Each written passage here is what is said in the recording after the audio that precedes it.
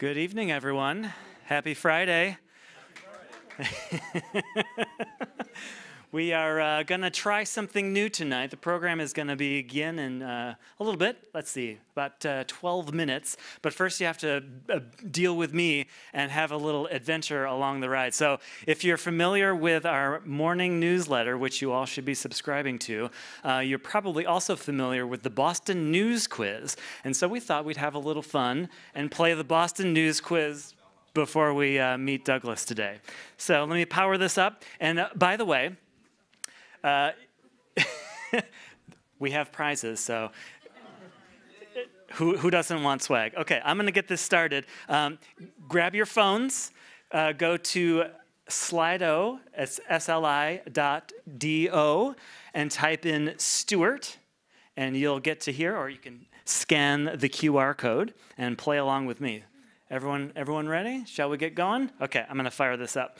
So you're going to have about 20 seconds to answer each question. And when you log in, make sure you have your name and an initial, because there might be many Johns, there might be many. So I need to know who's going to win, who's going to get this T-shirt. Okay, you guys ready? The T-shirt is, I'll show you. It's a WBUR T-shirt. We're going to have a model. Hang on.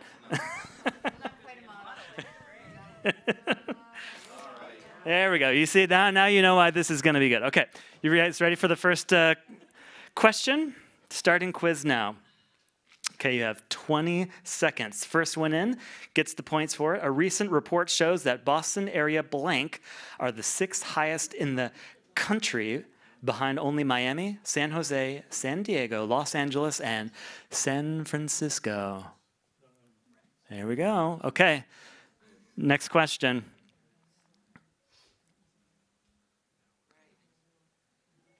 Let's see if I can fire this. There we go. There we go. Okay, next question. According to the Massachusetts State Auditor, the blank required for elections this year will cost the state more than $2 million.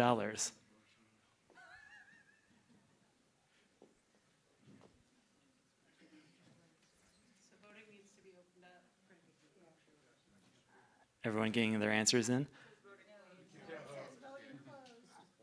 Oh boy, hang on. This is our first time. Bear with us. Okay. There we go.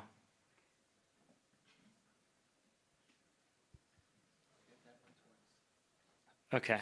Are you able to? There we go. This is working now. All the kinks worked live on stage. You see? That's why they pay me the big bucks.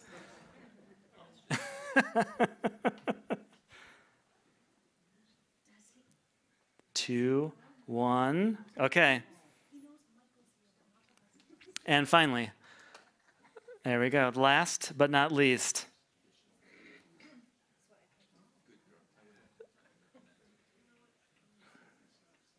Okay, last question. Which Boston building opened its doors to the public this past week after being closed for nearly 2 years? Remember, a T-shirt is on the line here, people.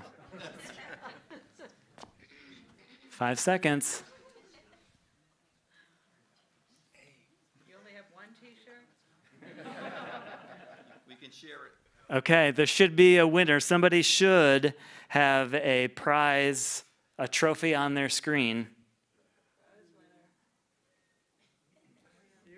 All right, Daniela. Where is it? Who is it? Is it? Oh, it's you. Great. Congratulations. We have to vary sizes when we do this next time. So you have to see the template, then you go and get the sizes. Thank you all for playing. And if you want to receive this every week, head over to wbur.org/quiz. And if you want to scan that QR code, you can receive text alerts when the quiz is live. Thank you very much. Thank you all for coming. We'll have Douglas Stuart up in just a little bit. That was fun. Thanks.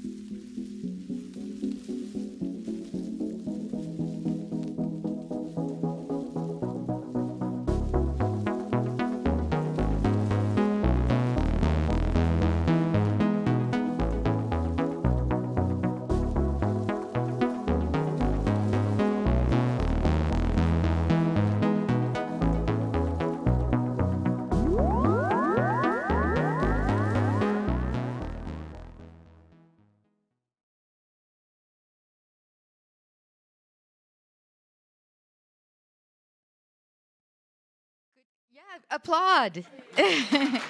Emiko, you're there.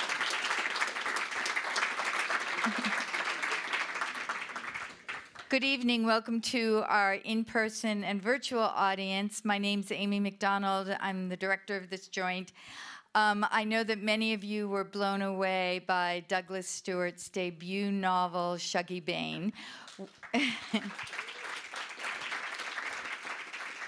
which won the Man Booker Prize, was a finalist for the National Book Award, the Penn Hemingway Award, was a notable book for the New York Times, the Washington Post, Best Book of the Year for LA Times, NPR, BuzzFeed, Economist. You get the picture. Douglas is back with his second novel, Young Mungo, and he'll be signing books. Did I pronounce it right, Mungo? And he'll be signing books. Our wonderful independent bookstore from Cambridge, Porter Square Books, is out in the lobby, and Douglas will be signing books after his conversation with Emiko Tamagawa. Emiko, whenever I need a literary interviewer, I think of Emiko. She is a senior producer at Here and Now. She does many of the arts and culture pieces. She's a voracious reader. She's so smart, and I'm just so looking forward to this conversation. Emiko and Douglas.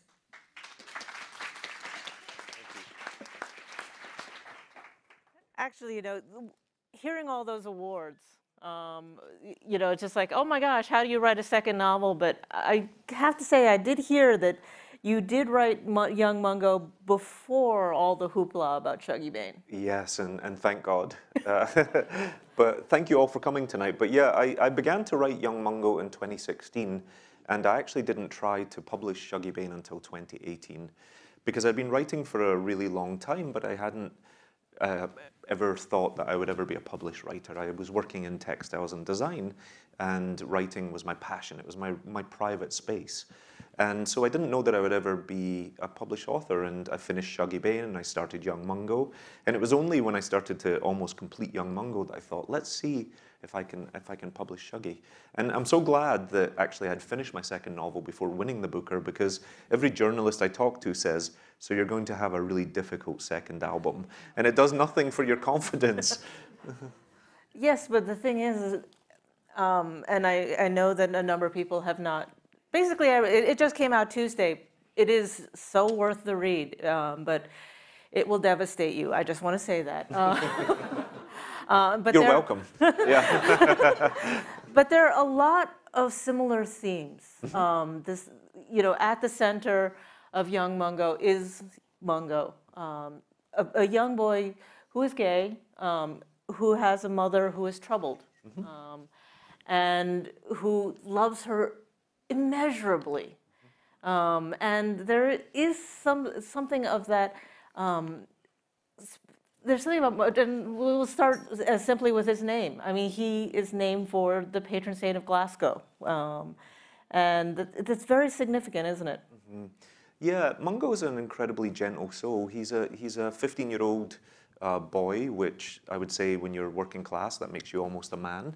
But he's a very gentle, kind soul, and he's named after the patron saint of Glasgow because he's seen as a symbol of peace within his family. He's trying to heal some pain for his mother and his father and for his siblings, and his gentleness is just innate in the way that the patron saint was. St. Mungo was very beloved in Glasgow. He founded the city with 4 very innocent, almost childlike miracles. He brought a bird back to life, a little robin. He found a ring that was missing. He made a bell ring that didn't have a clapper. They're very kind, almost childlike miracles. And Mungo has that quality to him. He has no hidden agenda. He's a very nice kid. But right from the very beginning, we start to worry about him because, and I will, you hear this right at the beginning. He is going off on a fishing trip with 2 men he doesn't know very well. So you have this situation, but then you also have this other situation of sort of what led up to him becoming this boy who has to go on this fishing trip with 2 men he barely knows. And so why did you want to have those 2 sort of intertwining storylines, 2 timelines at the same time? Yeah, over the 10 years it took me to write Shuggie Bain, I was so consumed by the scale of that book. And the first draft of it was 1,800 pages, I should say. And, I don't have an MFA, I didn't have a circle of writer friends, and so I write these 1,800 pages, and they're housed in these 2 huge legal binders. And I turn to my poor husband, and I say, would you read it? And he says, and what else could he say but yes, right? And so he says yes. And I give him, I think, 4 hours, and then I go, are you finished? And you know, my husband did a really great job with Shuggie. He goes through the first 200 pages, and he's really thoughtful with his feedback. He's thinking about the characters and my use of language. And then round about page 200, like the will to live just leaves his body. You can tell it. And he starts just redacting the manuscript. He just takes a black pen, and he says, no, or ugh. Or he says, stop it. And I only knew I was doing something right because I got 3 exclamation points, and he didn't say what it was. But anyway, Shuggie was huge. And so when I came to Young Mungo, I knew I wanted to write something that was very plot-driven, very propulsive, that had a sense of dread, had a sense of suspense to it. And so I structured the novel over 2 intertwining timelines. One of them takes place in the East End of Glasgow, just after the Thatcher years, where a lot of the working class community had, after having been buckled by the mass unemployment that Thatcher brought to the city, some of the young men were growing up with an air of cynicism to them. They were thinking, what is life about? They didn't see hope or opportunity coming. And then the second timeline takes place a couple of months after that, and that's in the north of Scotland. And it's at the beautiful side of a beautiful loch. You know, Scotland is an enormously stunning country. And young Mungo, as a character, as an inner city kid, is taken out into the wilderness in order to make a man out of him. He goes hunting and fishing and camping. This is a good thing for young men to learn, and except it has a dark understory. Well, the thing is that we, as readers, are looking at it from a 2020 perspective. And you set this at a very specific time, at a very specific place, Glasgow in the 1990s. I mean, there's this sort of innocence about certain things that is a very, I mean, it's a very specific world you're building here. Can you talk about like the sort of the Glasgow that you're presenting here? Yeah, I don't even know that it's just Glasgow, but I think we live in a very gendered world, and I think the 90s were even more so. And as the son of a single mother, I grew up where my mother thought the best thing for me on any given day was to have male influence or to be around other men. And I think that was true for a lot of boys. And so whether someone was building a garden shed or had got a motorbike or the man up the road was going fishing at the canal, it was just good to be a part of that. But we were also living in a time when society was really naive and we weren't quite sure of where our monsters were in society. We hadn't reckoned with the church, we hadn't reckoned with sports coaches, we hadn't thought about all the ways that children might come into harm. We were living in some kind of ignorance and naivety. And when I was writing this book, I wanted to play those 2 things together. Because also as a young queer person, as a young kid at 6, 7, 8 years old, I was very victimized and made to feel like a monster. You know, so society kind of looked at me and said, you can't possibly want to be gay. Why would you want to grow up to be a pervert? You know, and you're like a 7-year-old kid and you're like, I don't want to be a pervert. And like, but you know, it was really how things were organized, and yet we had no idea where the monsters really were in society. And so I take these 2 timelines to counterbalance those things and to have them weave together. You're talking about, you know, sort of how you grew up, and obviously when people read Shuggie Bain, when people read Young Mungo, they wonder how much of your own life are you mining in order to write these books. I mean, I think you and I talked a little bit before we got out here about the fact that you've grown up in a place of addiction, and it's the area all around you, not only in your family. Yeah, that's right. I mean, Glasgow is a beautiful, diverse city. It has a very proud working class, but unemployment under the Thatcher government went to the high 20%, and it stayed there throughout my entire childhood. And so what that means is there was a lot of good people having a really tough time. And my own family went from a very working class family where everyone had work to a place where we couldn't find enough work some days. And my mother became a single mother through no choice of her own. And she suffered with alcoholism my entire childhood, from my earliest memories up until she died one day when I was 16, quite quietly. And so from that place of grief and loss and just that human struggle is why I wrote Shuggie Bain. That's, you know, so I wouldn't ever look at the book and say some of the events happened to me. That's a wrong way to read it. And certainly Agnes is not my mother and I'm not Shuggie, but I draw on a lot of my own experience to build this world. I was as poor as queer as touched by addiction as Shuggie is.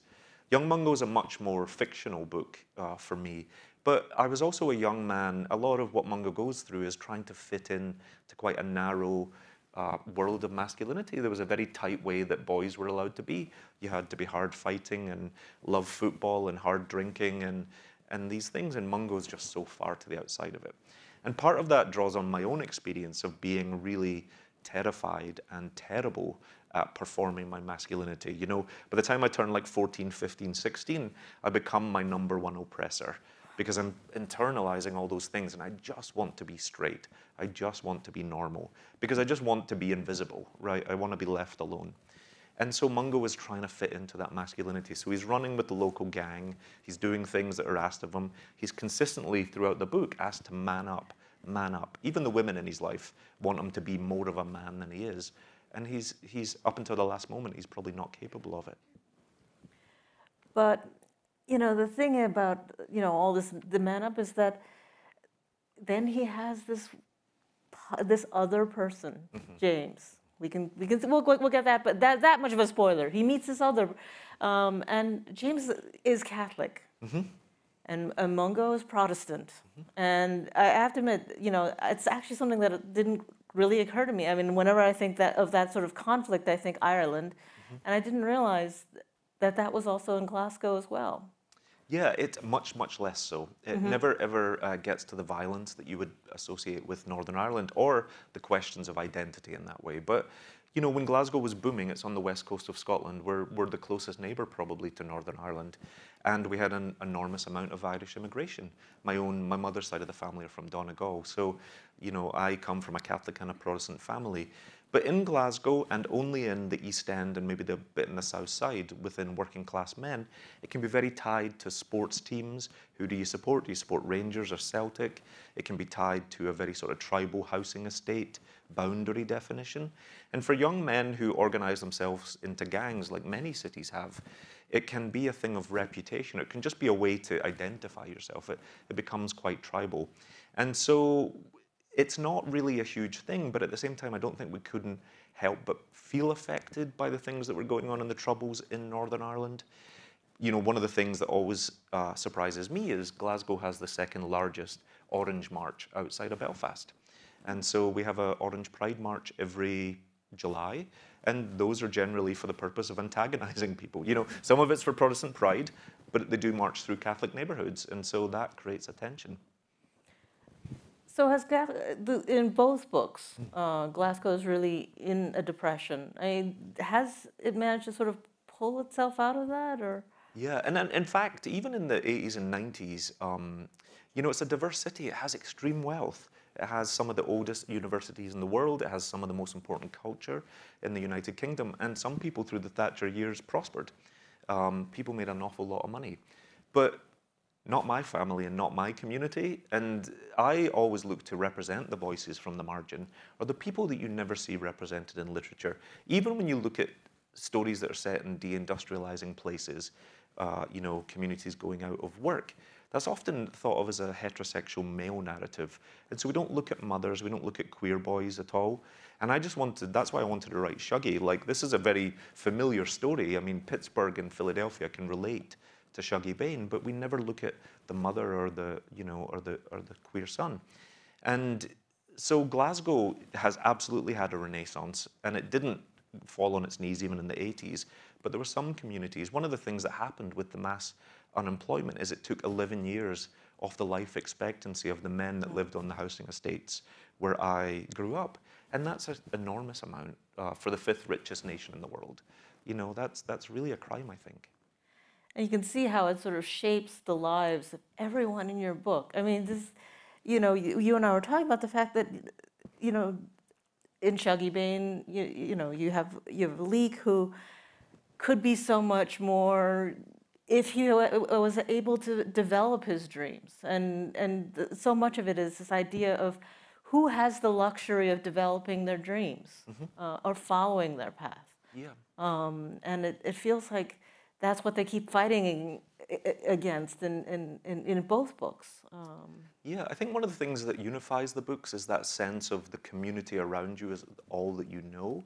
You know, there is I think sometimes it can be a cliche that working class communities or tight-knit communities are incredibly warm and collaborative places, and I think they're very inclusive if you can conform And one of the things about Agnes is she can't fit in with the women around her. She can't, she has bigger ideas about herself. She has aspirations. And the women around her see her as a single mother that likes to drink too much and is a bit too friendly with men. And the Catholic mothers reject her. And then Shuggie also can't fit in with the boys. And so they're suffering their loneliness in very separate but very similar ways. And I wanted to talk about that, about working class communities, because when all you know is the 4 or the 6 streets that you grow up upon, then it's your entire reputation and your entire self-worth and your understanding of yourself. And for Mungo in this book too, it becomes paralyzing. It becomes very suffocating, because his older brother is actually the head of the local Protestant gang. And so he has a very big agenda with reputation and making sure the family are seen to be incredibly tough. And he's drawing Mungo constantly into that. He's trying to keep up the family name, essentially. Yes, and there's so much emphasis on being a man and this and that. And by the way, feel free. We have Slido. Enter your questions. We want to hear them. And one of the questions that we have is that it's true. I mean, Hamish. A lot of the men in these books, both books, are misogynistic. They're homophobic. They do horrible things to both Shuggie and Mungo, but there are people like Leeks and then Agnes's father. They're sort of more empathetic. So what were you trying to do with those characters? I don't think they all are. I think you're right. I think some are. And I think what I'm trying to show is a spectrum of masculinity. I think we oftentimes narrow working class men into only one thing. But you have, even in Shuggie Bain, you have Shug, who really just uses women. And then you have Wully, who's a very upstanding Catholic father, but who does a bad thing, or does a thing that he thinks is right with Lizzie and the child. And Eugene's a very good man, and he makes a, I know, the jury is out on Eugene. But he makes a bad decision, and they are part of a hard drinking community. So he thinks in a way he's helping Agnes. Leek, for me, is my Thomas Hardy moment. He's that eternal question of how hard it is for working class men to ascend to a place of academia or learning, because we have to worry about today. And it's a huge privilege to be able to think about your future 4 years down the line, when you've got to keep a roof over your head for your mother and your younger brother. And so Leek, for me, is my Jude Folly. But yeah, I don't think they are all unified through misogyny. I think because Shuggie has a lot of homophobia, that some of the men don't quite know what to do with them. But they're not always cruel to him. They're just a bit confounded by him. One thing that I would say is that you really, in both books, you really start to care about these people. They start to live with you, and I would say, and I would ask, I believe in young Mungo there is a bit of a cameo, maybe, Yeah. and so is that true? Well, the readers will have Perhaps. to find out. Yeah, maybe. okay. It's funny because not many people notice it. It's quite a big cameo. So I'm always keen to see if people notice it. But for me, I'm writing a tapestry. Mungo is not a sequel to Shuggie, but it's part of a cycle. You could almost imagine them as cousins or as people who could pass each other on the street. Their lives are very intertwined in a way on a community level. And perhaps in the future, there'll be lives that I want to pull together and see them as adults or something. I'm not sure yet. But for me, this is the heart of me. This is my community. These are the people that fascinate me. Even as a New Yorker now at 45, my childhood has informed everything about me. It's even when I find myself in New York making decisions, I do it with a Glaswegian mentality. I think about life in that way, and I don't think any of us can quite shake our childhoods. But you've had the opportunity to explore at least some of those aspects through your books. I mean, so basically, if this is a tapestry, what do you think you would go on to in your third book? I can't give the magic of that away. I don't know. I mean, I just published my book on Tuesday. We're relentless. We want it. You are, Emiko.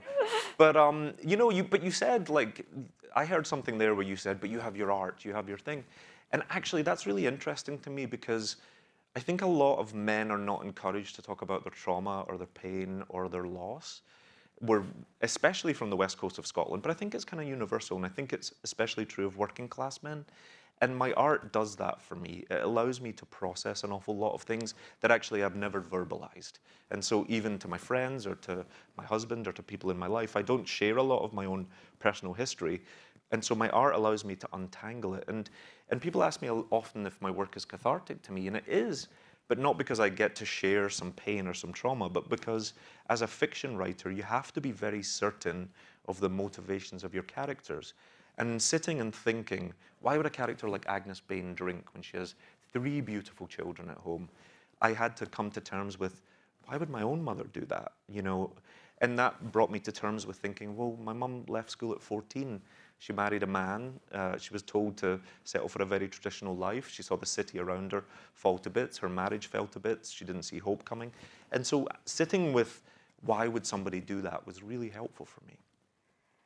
So I would say in Young Mungo, there's a bit of why would someone do that? And I just, I do want to get to the question, but one thing that is interesting about Momo is that she's such a young mother.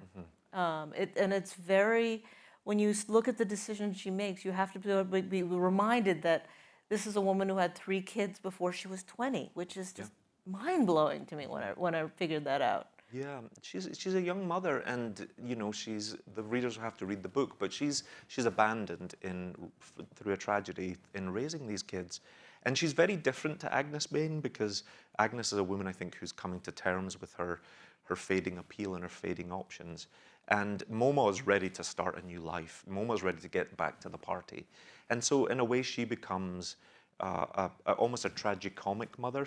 I actually find her quite funny. I hope readers do too, because she says the most outlandish stuff.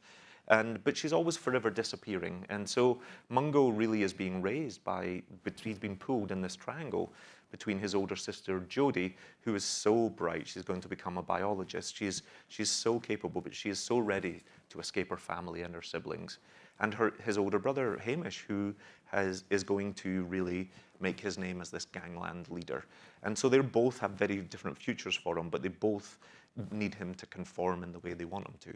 And that's why James, the other boy that he meets, is so important to him, because James in his own way is a motherless son. And so there are all these young men on the brink of manhood and no one's looking after them. And they're trying to figure out what's going to come next. And that's part of the reason why they fall in love. So as working through their lives, I mean, does that become your psychiatrist then? Being able to work through. You're going to become my psychiatrist. What is your hourly rate? I was really lonely as a young gay man. I came up as a time, first of all, like, I didn't even know I was gay until everybody told me I was gay. At about 7 years old, it was people that noticed I was different before I had any sense of it. I was just a kid. I just liked what I liked, and that wasn't what boys were meant to like. But I came up in a time before email or before the internet or before any gay pride had come to anywhere but a capital city. I think it was still 4 years before there was a very small gay pride march in Scotland. I came of age under the fear of AIDS, and there was no positive representation of gay people in the media. And so I felt entirely alone. Nobody in my community would also say, hey, I'm gay, because there was such fear of retribution or violence. And so in a way, in writing Young Mungo is answering some kind of wish fulfillment for me. Because Mungo does something very simple. He looks out the window, and across the back of the other apartment blocks, he meets another boy. And he just sees them, and they're that close together, and they have a beautiful relationship. But I think that loneliness had always affected me, because it was only when I was about 18 or 19 and I got to college and I started to have a bit of a network and think, God, I'm really not alone in this. Did that change for me? But like 13, 14, 15, 16, I felt deeply alone. Oh, man. Sorry. No, but sort of, okay, well, bringing it to more. You wanted to be my therapist. You gotta if you're going to do it, you get the whole job. Well, since you are mentioning college, and then we'll talk about, you had this whole other career. And you were in the fashion industry. You study textiles. This is a whole other life. So, did you still want to be a writer, or sort of how did this sort of come into your life? Yeah, I just grew up in a community that didn't have any books. And it didn't make us any less creative or curious or or compassionate as young men, but we just didn't see our future in books. And the literary community in the United Kingdom at the time was incredibly classist. It wasn't engaging working class audiences. It wasn't really traveling much further than London. And so we just cracked on, and we got our culture from cinema and from television. And in fact, we did have books at home because my mother was incredibly house proud. We had about 6 shelves of all these identical red, fake leather bound books. But if you like reach, they had all these gold writing on them. They were beautiful. They were so beautiful. But if you reach for them and you took them off a shelf and you opened it, they had video cassettes inside them. And so you thought you were going to get like Henry James, and you got Dynasty, and which is kind of a bit like Henry James. But it's, you know, so that's what you got. And so we just didn't have it. And so I didn't really read my first book till I was 17. I mean, I could read. Education is excellent in the United Kingdom, but I didn't really enjoy a book until I was 17. And for me then, it was too remedial for me to think of a career in English or academia or teaching. And so instead I was encouraged towards textiles, which is a really proud Scottish trade. It's great for creative kids. It's also a trade-based thing, so you can get a job in a mill if you need to like earn a wage. And that's what blossomed into, I became a knitter. My knitting made me a fashion designer. My fashion education brought me to New York. But at the height of my fashion career, when I was a vice president for a design company, I was unhappy. I was like almost achieving everything I needed in fashion. And I thought, I've always just wanted to be a writer. And that's when I sat down to put my first words to Shuggie Bain. And you did, when you were sending this out, you did get a goodly number of rejections, didn't you? I did. I mean, so I got rejected. I did what every unknown author does, where I tried to get an agent, and I was rejected a lot by agents. But I finally landed my dream agent, as fate took about 6 months. And she was really confident, and she sent it out. And she said to me when she was sending the manuscript out for submission, if you get rejected, do you want to know? And I thought, yes, because it will make me a better writer, you know. The only opinion I'd had up till then was my husband's. And so I thought, yes, it will make me a better writer. And like in that first week, I got 20 rejections. And it was so funny, when I won the Booker about a year later, I was sitting there and I was talking to a journalist about rejections. And he said, were you rejected? And I said, yeah, I was rejected really quickly, about 20 times. And my agent leaned over and she said, it was 44 times I stopped telling you. She was like, you could not take it. And I was like, yeah, that's probably true. But then, you know, it gets the Booker Prize, and then people are referring to it as an instant classic. So there was nothing instant about it. Yeah. Like there was 10 years of writing. But that's really kind. I think it's a timeless book. I didn't write into a particular zeitgeist or a moment right now, but I think the human condition is eternal in that way, and so hopefully, Well, I'm thinking also, both Shuggie Bain and Mungo, young Mungo, they speak to marginalized people. I mean, yes, they're about a specific time and place and people, but they can relate. But you can relate. You don't have to necessarily be a young gay boy from Glasgow. Yeah, I believe so.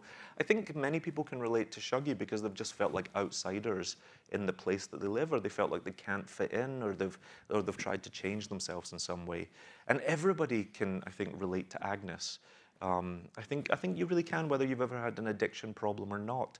Because at the end of the day, Shuggie Bain for me is just a love story. I think people think about some of the darker issues in it, but I only ever use darkness in my fiction to like really compress the diamond at the heart of it. And what I wanted to do was, love is no good unless it's tested. Like, what is love? If you're just a wonderful person and I just love you, that's lovely. But like, unless someone that you love really is failing or is flawed, and your love's not tested, then what is it really worth? And so much of my writing is about that. It's the same in young Mungo as well, I think, because Mungo has a capacity to love people that don't necessarily love him back. And I'm always writing about how we care for one another, but also how we're abandoned by those who should be caring for us. And there's so much love in in both books. It really is. But you talked about the fact that you didn't start reading until you were 17. So what was the early book that you read that had the most impact on you?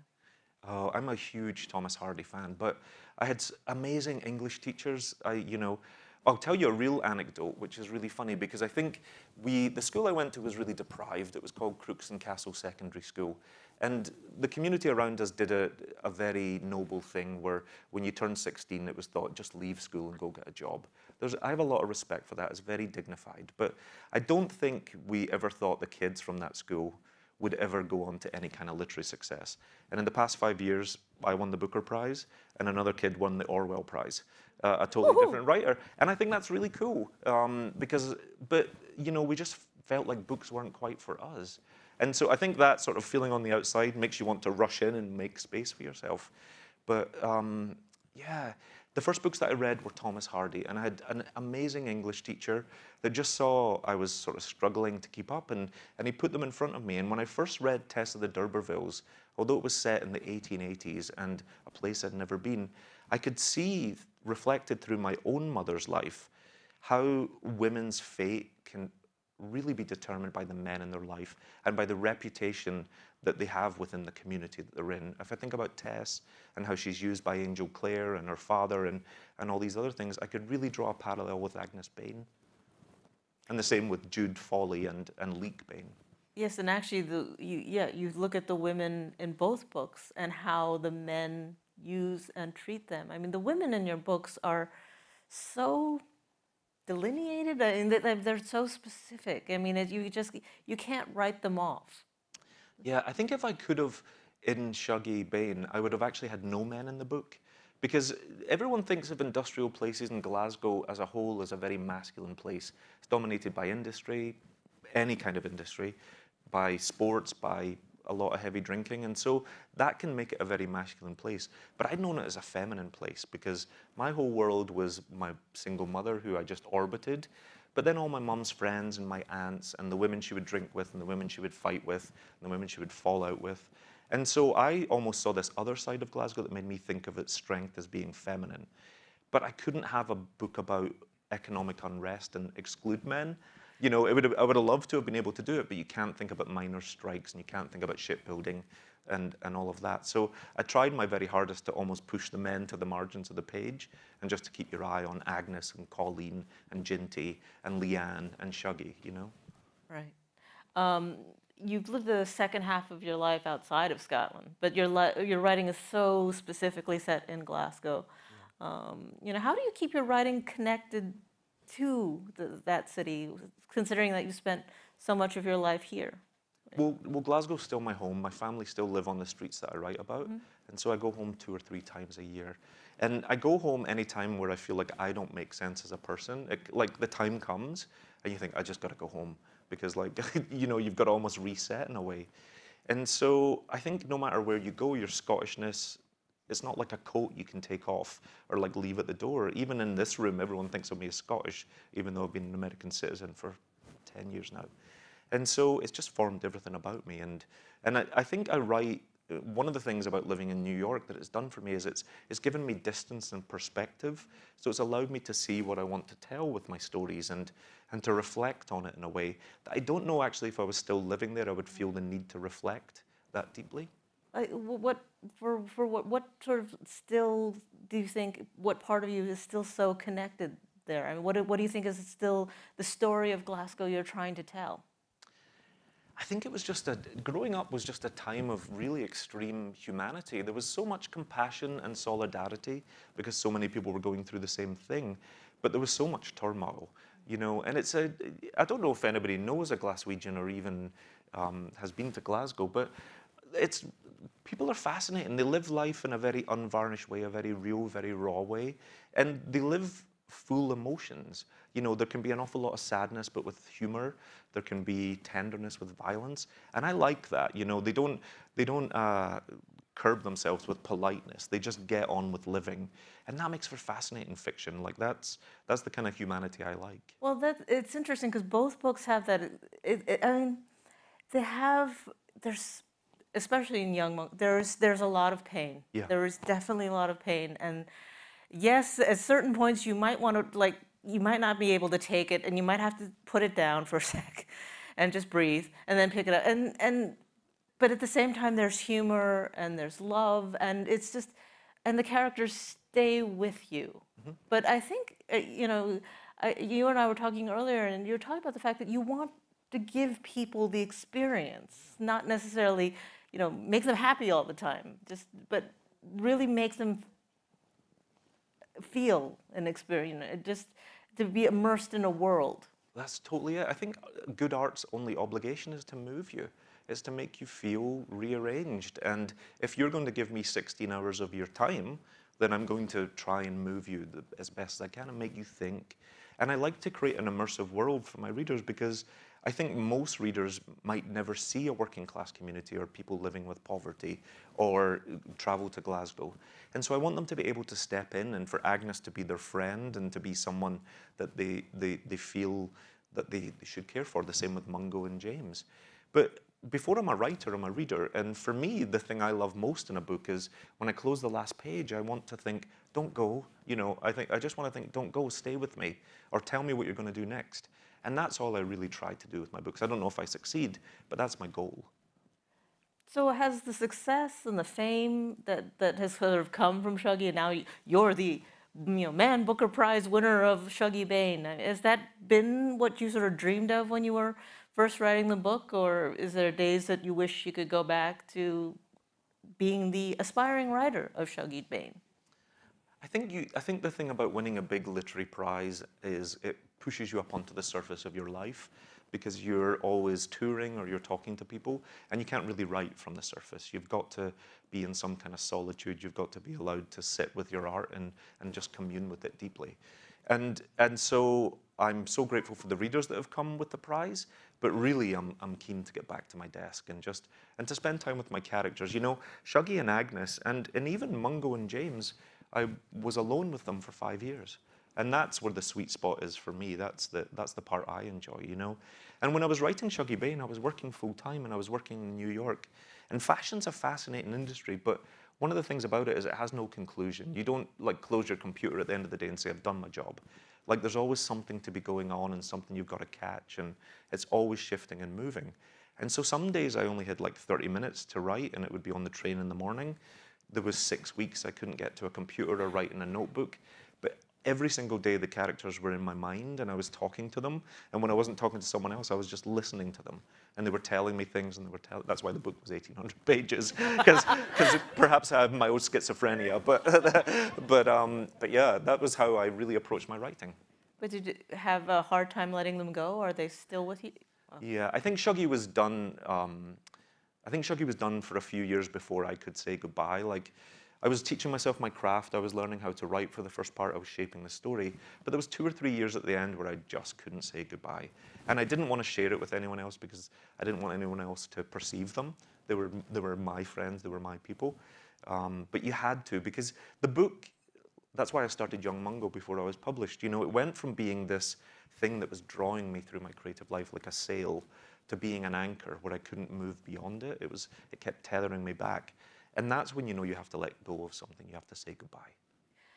One thing that because I think about both these books, they address people on such a personal level. I mean, they're just, you know, the ideas about masculinity, about great love for someone who has an addiction, you know, the family. And I'm thinking that it must arouse such powerful reactions from readers. And in a way, I mean, you put the book out there, but then you get all this response back. And what is that like? It's been really wonderful. I honestly can't complain. I think so many people deal with addiction or with loss or grief or some kind of trauma, and we do it in silence, you know.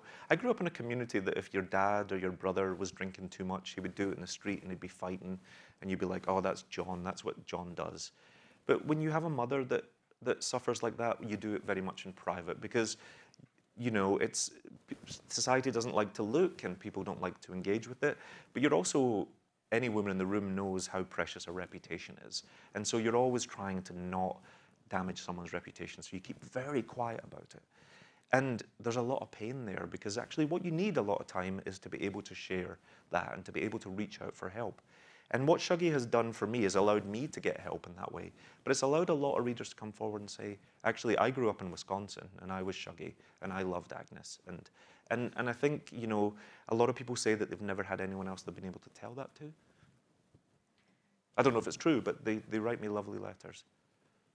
Sometimes, I mean, do you ever think that you would want to write a memoir? I'm just curious. Never. I think there's a couple of things. I think psychologically I never felt worth it, and so I think there's a self-worth thing that poverty does that we're not quite sure. That we're not quite sure if your story is worth it. Now that's wrong, but I think that's a thing that I am wrangling with still to this day. Like, would my own personal life be worth it? But also, I didn't want, one of the things that Glaswegians do is we reject pity. We're not interested in pity. And a memoir, I think, if I'd have written myself as Shuggie and centered everything happening to him, it would have been too narrow of a perspective. And I didn't want it to be visited on pity on the boy at the center. The things that Agnes go through, that Eugene go through, that Leek go through, all of these, Lizzie and Wally, are just much, everybody has a story. Everybody has something that they're struggling with, their conditions that they're trying to overcome. And I didn't want everything to be focused on one single character. Shuggie, actually, you spoke about quite an intimate book, but I'm always trying to work with a cinematic and then the intimate. I'm always playing with scale. Also in Young Mungo, I like to come out and look at the city and the landscape, and then I like to come in really close and look at just a mother and son in bed, or two young boys having their first hug. And that for me is important because perhaps if I'd grown up middle class, then my family would have been the only family on the street who was having a tough time, and everyone else would have been getting on with their things. But it wasn't true. I was a family that was having a tough time surrounded by other families that were also having a tough time. And that's why the characters of the Annie or Leanne are important to me, because I don't want you to be like, oh, poor Shuggie. I want you to be like, well, actually, this is happening everywhere. Yes, Leanne is. She doesn't appear for a lot of it, but her appearances are just so heartbreaking. And her mom. We have a question here. What do you think it says about the publishing industry that you were rejected so many times, and yet you end up winning the Booker? It's a gamble, always, I think, is the first thing. And editors should reject a book. Rejection's a really necessary part of a writer's life, because readers will also reject your book. People will, it won't be for them. No thing can be for everybody. And rejection is something that Shuggie still goes through. He's been rejected by international publishers. And you want an editor and you want a publishing house that will really believe in your work and your voice and be your champions during tough times. And there is no tougher time than publishing your debut novel and a week later having every bookstore closed because of a pandemic. Yes. And so that's the definition of a tough time. I don't think anyone saw that coming, and Shuggie vanished. I mean, Shuggie was dead in the water, to be really honest. And my publishers never abandoned my side. And so that's why rejection's important, because you want that relationship. You want someone who'll stay with you. Yes, that's what I couldn't believe. It was like February 2020, and I'm like, oh my gosh, that was when it was published. Yeah. But we had a book launch, and everyone's like kissing and hugging, and we're having a great time. And then it was the last time we saw anyone for 2 years. Like, last time I saw my friends, saw my editor, all of it. It's so funny because that they saw anybody. Yeah. Someone is just asking the question that suddenly popped into my head when you said cinematic, which is, so is there a possibility for Shuggie or to become a film of some sort, or a screen, or a series or something? I hope so. I'm working right now with the A24 Pictures, and I'm writing the scripts myself. I signed up for it a year or two ago, and now I'm like spending more time with Shuggie and Agnes, and I'm a bit like, that was dumb. But I'm like, that'll be about 14, 15 years. But we're hopeful. We don't know if it will come to screens. We don't have a streaming service yet, but it will be if it does, it will be about 8 episodes, limited series. And I wanted to do it for several reasons. First, because it's a very personal project to me. And I wanted also to show different facets of the characters. I didn't want a literal translation of the book because I want to hear more from Leek and a little bit more from Agnes and from Wally and Lizzie. There were characters in the book that I love deeply that I didn't get to give enough page time to. But also, as a young man, as I said, television was my church, was everything that I got for culture. And there will be people that, in my community at home that still will feel that way, that might never read the book, but will love the story and will get it from television. And so I felt like I owed that to my community. Excellent. That's good to know. Keep your fingers crossed. Yes, because you can actually almost see the images there. Yeah. Do you, I think because I'm a visual thinker, actually the words are the struggle for me. it's all the textile. It's all the textiles. But I've always been thinking visually and just interpreting the world that way. And so I can almost see a chapter. One of the things I do as a writer is I don't often begin a chapter not knowing where it's going. And so I can see it almost as a movie, and I think about it and I walk through the angles of it for a couple of weeks, and then I sit down and I begin to write it. And so it's that leap from the movie that's playing behind my eyes to the page that's the gap, but I carry it with me as images for a long time. Did you know where both books were going when you started as well? Yeah, I knew where Shuggie was going to start and where it was going to end and what would happen to the main characters. I just didn't know all the finer details. But when I began writing Shuggie Bain, I was so intimidated by the idea that I was trying to write a book because it was too big of a thing, right? And who was I to write a book? And so all I did was I just wrote a sentence and then a paragraph. And anytime I thought to myself, oh, I'm going to write a book, I would think, oh, calm down.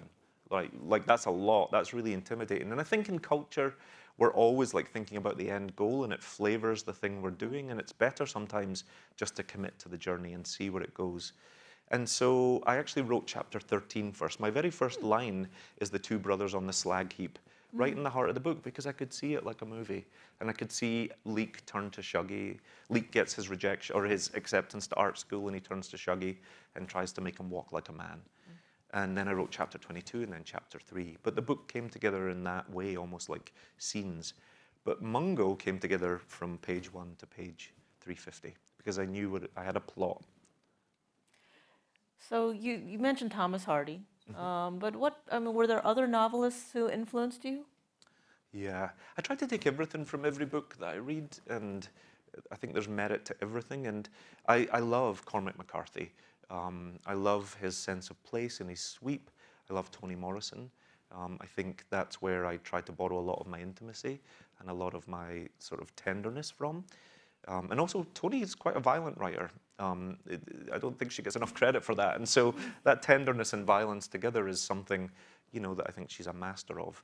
And then from Scotland, I'm a huge fan of Alexander Trocchi and Alan Warner, who wrote Morven Caller.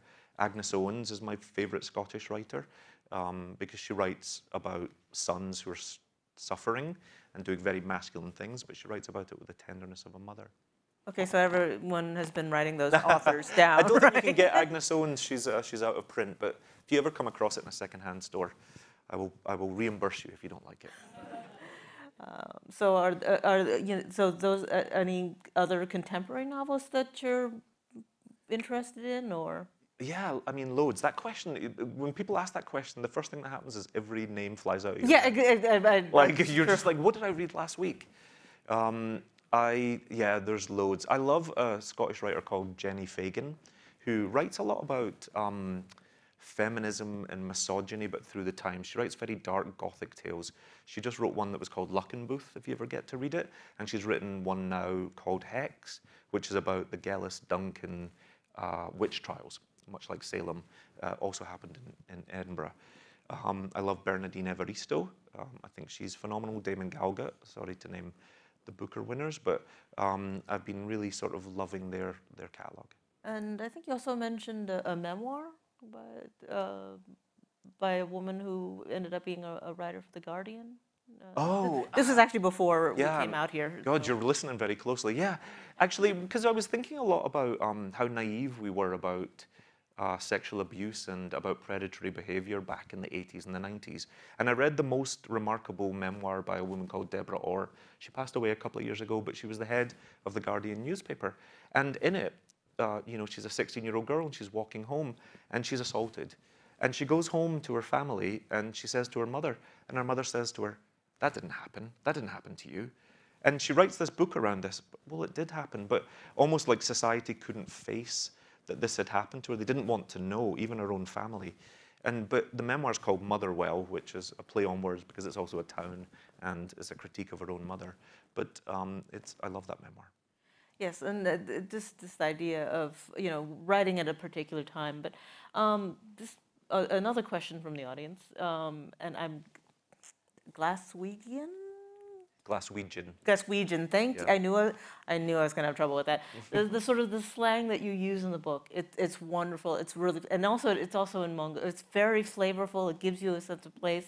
But how big a trade-off is it for you to have that sort of local flavor and yet still be accessible for, you know, someone in Pittsburgh to pick it up and still know what's going on? So how much do you sort of sneak in and keep out? Like, Yeah. okay, that's too much. I was just in Philly, and they asked me if I wanted water ice. So, you know, everywhere's got their regional accent, I think. And for me, I couldn't imagine writing a book about Glasgow without using the language, because I think it's one of the most remarkable things. It's frequently surprising, it's delightful. It can be really violent when it's really tender. It can be funny when it's threatening. You know, we're a culture that has 6 meanings for the C word. You know, it can be a real term of affection. It can be a term of threat. It's a very funny language. But one of the big decisions I had to make when I was writing Shuggie Bain is Agnes and Shuggie are characters that don't turn to literature or find themselves in literature.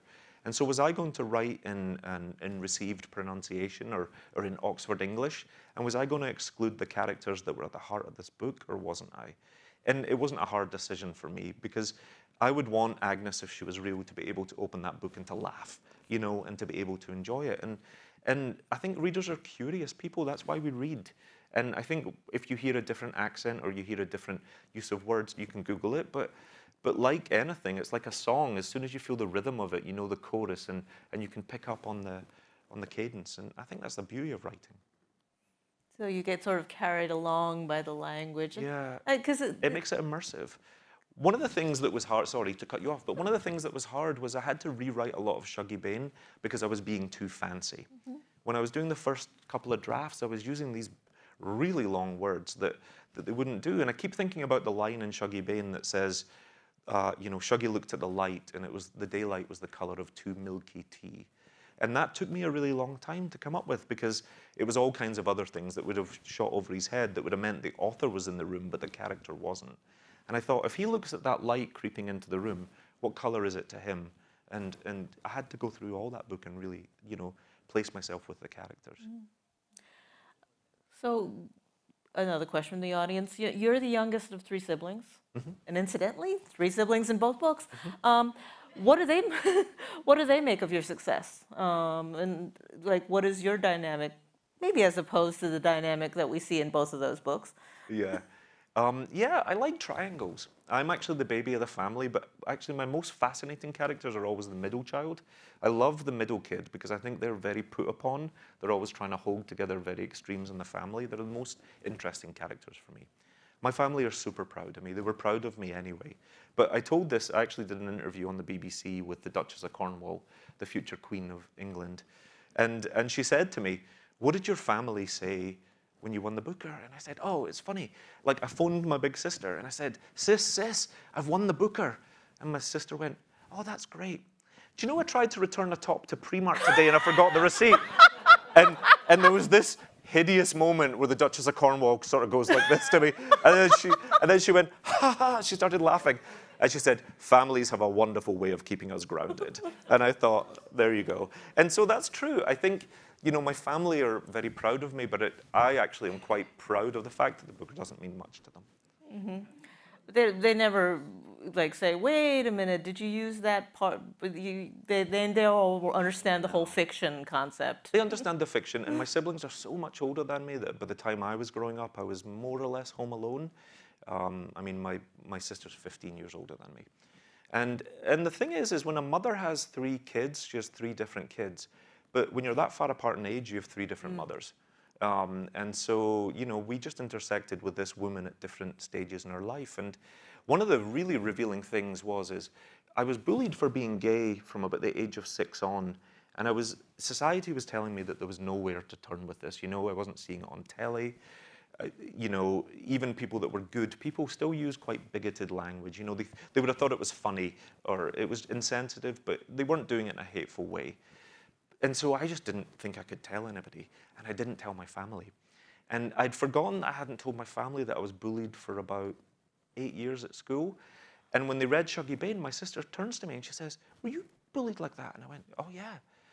And I was so fearful as a kid that if I went home and I said to my family, you know, I'm being bullied for being gay, they're all saying, you know, I won't use the words, but they're saying I'm this and this because I like to do this and this and I like dolls and that.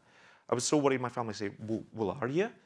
And then they would also reject me. Now, of course, they never would have, but you can't tell that to a kid that's surrounded by hate and who's internalizing self-hate, right? And so they just think, oh God, the problem's mine because everybody's in on this. And so that was really hard, and so that was a good thing that came out of Shuggie Bain. Right. One more audience You're question. going to be sorry you asked that. Well, you know, just sort of, other than writing, is there another profession you would like to do? I mean, you've already done. Who asked that? How many jobs do you want me to have? Well, let's see. I mean, you've already had a couple Yeah. threes, so you might as well add a fourth. What the heck? Yeah, I don't actually. I'm a person that when I'm working, I really focus, and so I sometimes lack in hobbies, I would say. So no, I mean, I would like to get back into visual arts in a way. I just can't maybe work there full time and write, and I'm so happy to be writing full time. But maybe I could do a small thing. I'd like to always get better at knitting. Or you could maybe do a graphic novel, sort of incorporate the visual images with the work. Someone asked me if I wanted to write a children's book, and I thought, have you read my fiction? I was like, that'd be the quickest banned book in the history of America. Like, it would be banned before publication. Oh, but I would say that you definitely have things to say to children, too. Thank you. And especially because, you know, you and I talked about this a little bit, about the fact that both Shuggie and Mungo, they're perceived as threats because they're different. And that is this is such a terrible thing for a child. Yeah. But Or even a young man. Yeah, it was a universal thing. I think people keep narrowing in on Glasgow as that. But I got to tell you, I don't think it was great to be a young gay person in the 80s about anywhere in the world, honestly. And readers are reflecting that back to me. But yeah, it's, you know, it's a hard thing when you're in a community and the community doesn't know what to do with you. Is that one of the things you'd like people to sort of carry away with them? Or is there anything in particular you want people to carry away from either of these books, or both? I think just the characters. I mean, it's the best thing in the world when someone like feels like a character was real. The biggest compliment I get is when I go back to Glasgow and people say, oh, I knew Eugene, or I know a Eugene, or I know that, and they can think of Ginty McClinchy as a person, and oh, she's a terror, you know, she's an absolute terror, that woman. And I'm like, she's not real, but like everybody knows Ginty McClinchy, and that's what I like. That's why you do it, right? That connection, that suspension of reality. That moment of joy. A moment of joy. And don't go. And that connection and that don't go, yeah, that's what I love as a reader. That's as simple as it is for me. And bring them back when you write your third book. Yeah, maybe, fingers crossed. But You're like my agent. You're like...